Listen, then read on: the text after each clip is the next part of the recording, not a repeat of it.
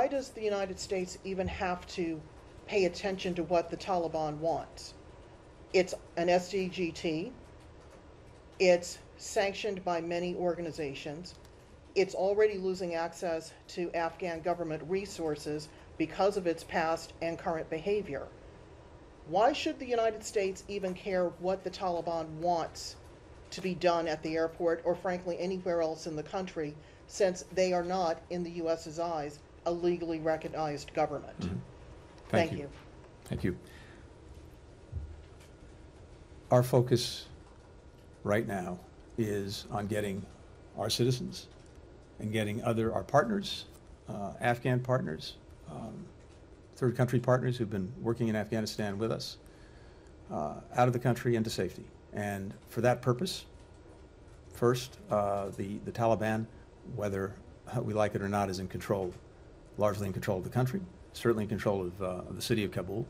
And it's been important to work with them to try to facilitate and ensure the departure of all those who want to leave. And that has actually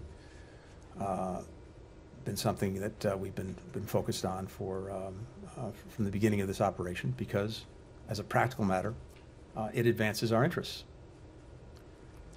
Second, we've been engaged with the Taliban for some time diplomatically, going back years in efforts, as you know, to try to advance a peaceful settlement of the conflict in Afghanistan.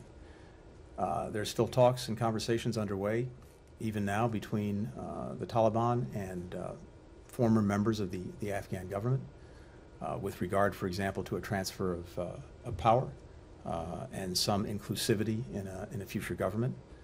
And I think it's in our interest, where possible, to support those efforts. Going forward, we will judge our engagement with any Taliban-led government in Afghanistan based on one simple proposition: our interests, and does it help us advance them or not.